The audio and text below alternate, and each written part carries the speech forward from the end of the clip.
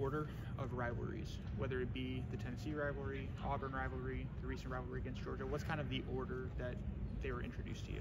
I'm gonna be honest. Growing up, because my dad played at Auburn, so it had to be the Iron Bowl first, and then it was Tennessee. Then with Georgia playing good these last couple of years. Yeah. What's when you think of the Tennessee rivalry, like what comes to mind? Just Peyton Manning. That's like and then the most recent Jalen Hyatt. I typically try to think of the ones that we didn't do as well. So then it adds to the fuel. So yeah, definitely. What stands out about their defense when you watch them? They're really good up front. And it complements their complementary defense. So they work as one. Like one part of the defense is good, the whole defense is good. So I will say that they're very complimentary. Are you noticing teams maybe scheming more against you and putting more attention to you on the field? Is that something that you're kind of noticing after your fast start?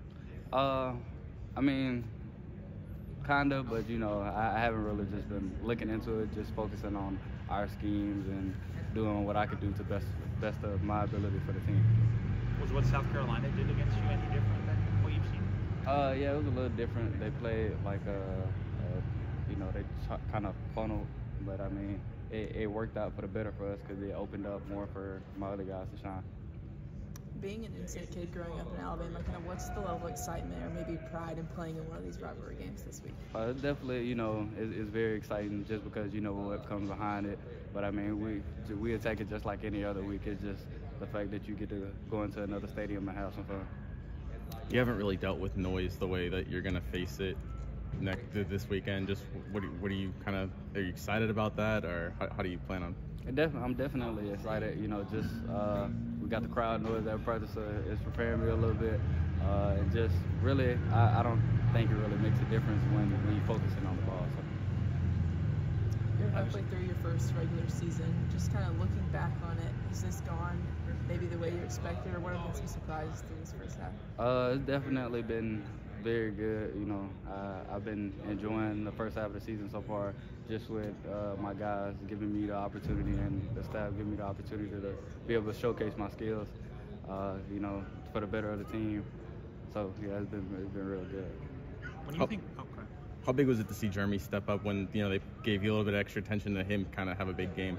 Like I've always said, we have the guys. I feel like anybody in our receiver room could do what I do or what he did this past weekend. So it was no surprise to me. I was just happy for him that he did make those plays because he deserved it, no doubt. Obviously, you're early on, but I guess from your perspective, 6 games in, what does it take to be a successful Alabama wide receiver? Like what kinds of attributes, what kind of mindset, things like that?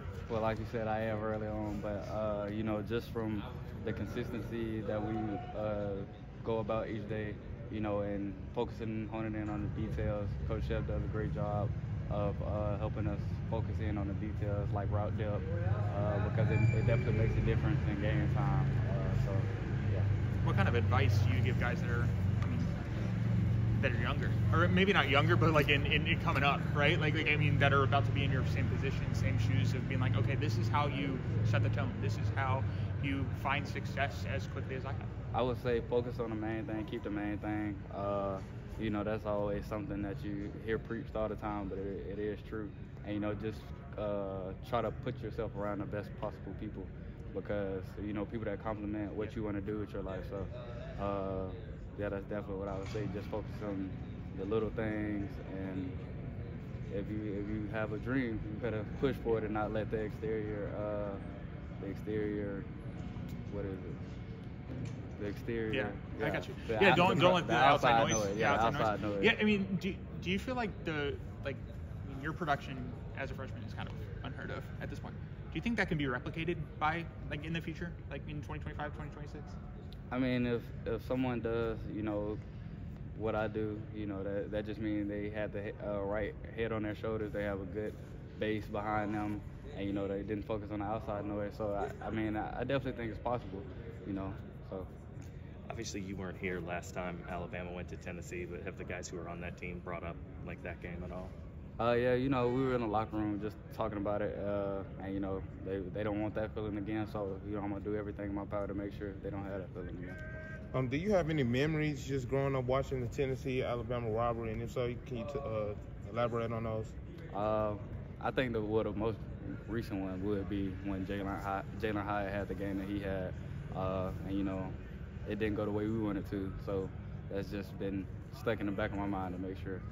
And I know you heard, you know, Jeremiah Smith at Ohio State. He said you and him are pretty much the top receivers in the nation as freshmen. Can you just talk about what that means and what you are looking just to continue to show the nation and continue just like what's your ceiling and stuff like that? I would say, I mean, I completely agree with him. You know, we came in and put our head down, and you know, I met him probably like last year, and when we worked out, I could just tell we were on the same wavelength as far as what we wanted to do, like at the collegiate level, and so on forth. So I definitely say we're the top two in the country, and you know, no disrespect to the other guys in the country, but that's just the way I feel.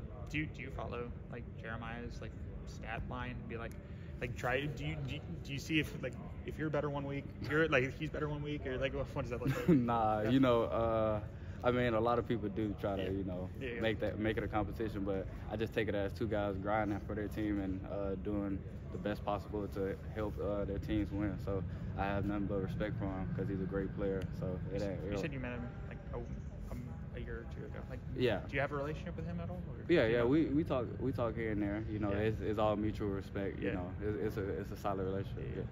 What did you have? I don't know. Like, what was Tennessee like to you in like the recruiting process? Like, were you considering them? Like, did you go visit there? Like, were they on your radar? No, I never visited, but they were recruiting me hard, you know, over the phone. But I knew where I wanted to be. So.